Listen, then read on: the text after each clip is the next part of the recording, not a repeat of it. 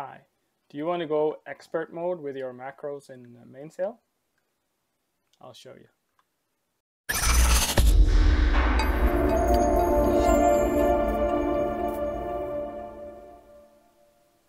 So first off, why do you want to do expert mode macros instead of normal?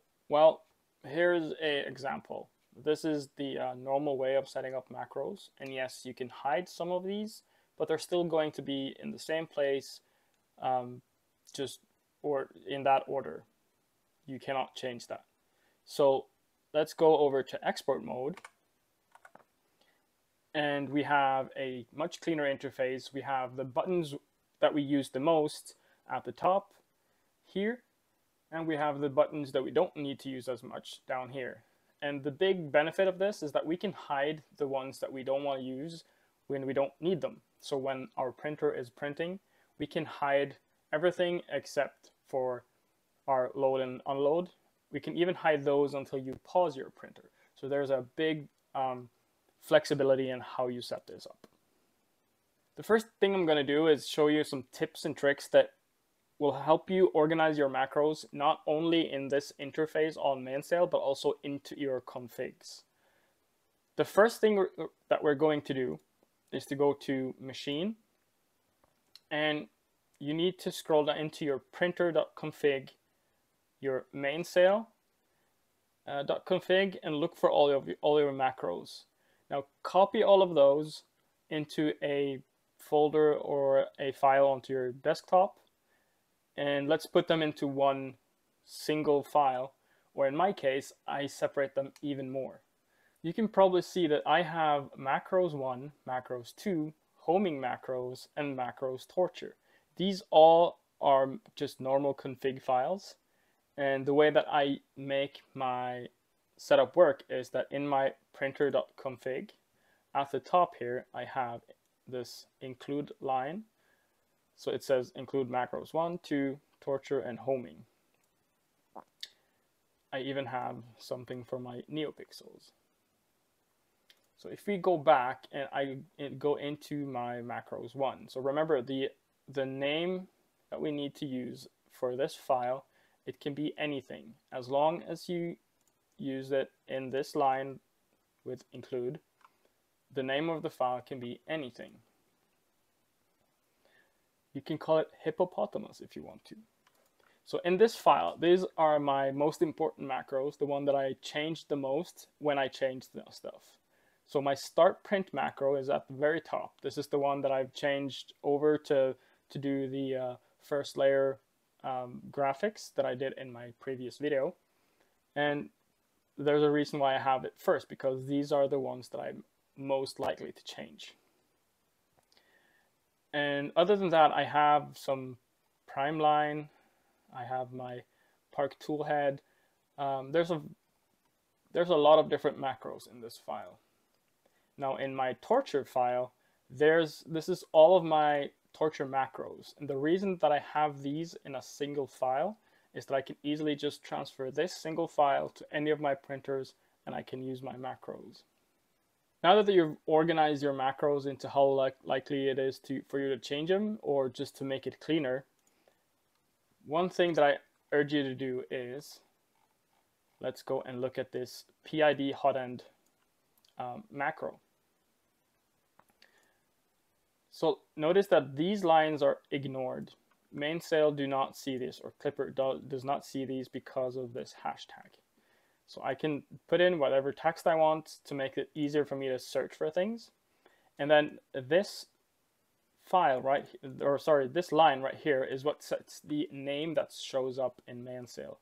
So this does not have to be a specific G code. It does not have to be a specific thing. You can call it whatever you want. So for this, it's my PID hotend tune. And for me, I like to do description. Just in case I share this file with any of you, you can go in and have a look at what I'm doing and how I do it.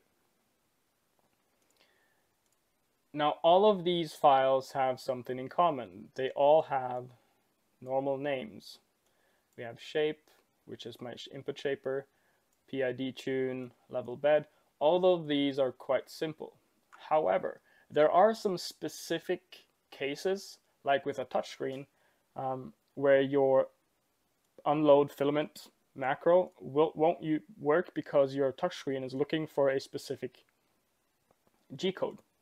In this case, I've just copied my first macro and I've pasted it again and then just renamed that single line. This is an easy way for you to have multiple macros with the same name, or multiple macro names with the same macro, sorry.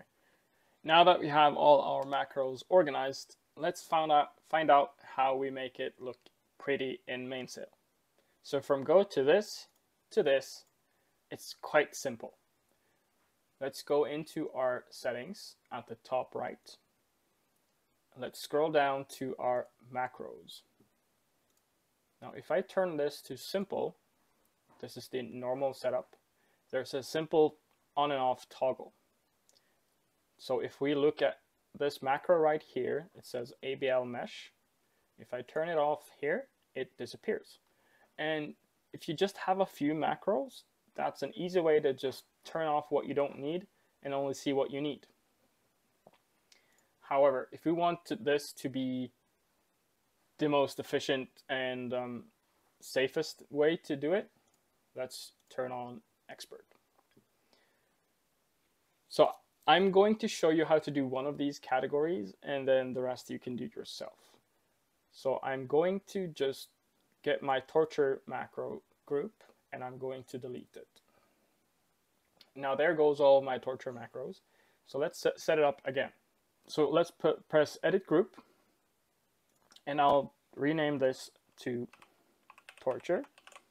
And yes, I use all caps because I read better with all caps. We can set our color. So I'm going to set this to warning. This means it'll show up red. And then for status, I want this to be showing only if the printer is idle. So leave the first one on. I do not want to show this while the printer is paused, so I'm going to click this. This means it hides it when the printer is paused. And I also want to hide it if the printer is printing. So these three you can toggle the visibility of when your macros are showing. Next we have the group macros. So right now it's saying no macros in this group. And it's as simple as this. I want one macro to be in here. I'll look in my list. And for this first example, I'm just going to use my ABL mesh because it's at the top. And I'm going to press add. And now we can see that the group has surfaced and it contains that ABL mesh. If I click another one, that too will appear. Let's delete these and let's do something else. Let's press bed temp first and then ABL mesh. Now look at the what's happening here. The first one that we clicked is the first one that appears. So once you've decided which one you want to have in your group, let's scroll down and let's find them all. So the first one that I want is torture because it tortures all of my axes. The second one would be torture XY short, and the next one would be torture XY, torture Z, torture shake, and then walk. And now all of these have shown up down here as a separate category for me to select. Now to move these up to where the others are, let's go into settings again. Go to dashboard, and we can move these torture macros over here. And I want to change the color, so I'll go into edit for torture macros, and I'll change this to primary again. And now they're all purple, just the way I like it. And this is the easiest way for you to organize your macros. Let's just show you my idle macros. So they're only visible if my printer is printing, or if my printer is paused. Now I don't want this to be, I don't want these to be visible if my printer is paused. I can turn it off, and just like that, they will go away. So I'll click close, and they're saved. Of course, I want these to be visible, and close. And that's how I set up my macros. Yours may vary. You won't necessarily have as many macros as I do, but this at least gives you a little bit more organization and makes your mainsail a little bit cleaner. That's it for me. I hope you liked that video. If you did, please press that like button. If you've not subscribed, please do, and I'll see you next week.